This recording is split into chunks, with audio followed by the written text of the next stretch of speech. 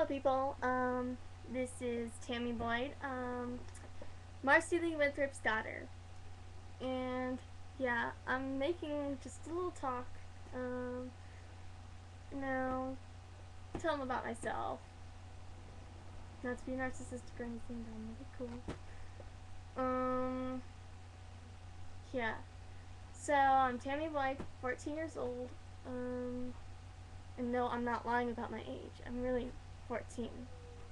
So if you think I'm younger, no. I'm really 14. And,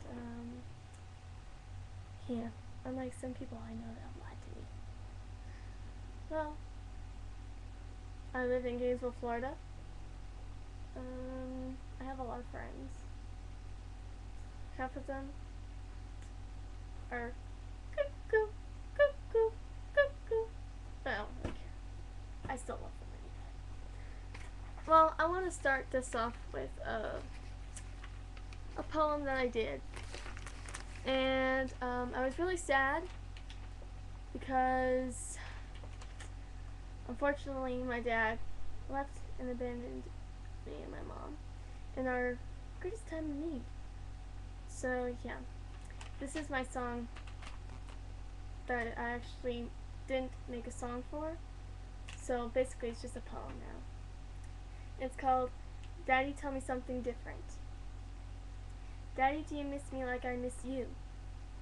It's been several months since I talked on the phone with you. Daddy, how are you doing without me and Mama?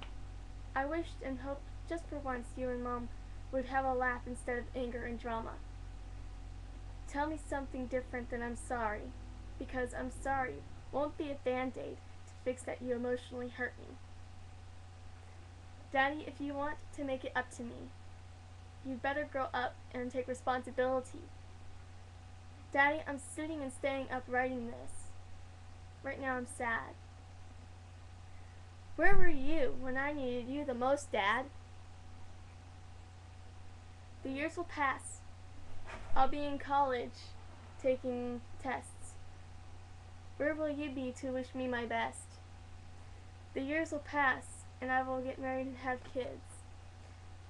What do I say when they ask where their grandpa is? Tell me something different than I'm sorry, because I'm sorry won't be a band-aid to fix that you emotionally hurt me. Daddy, do you miss your girl who tries not to cry? Do you miss your big girl who hides her fears and acts tough? Daddy, would you be there for your big girl, just for once?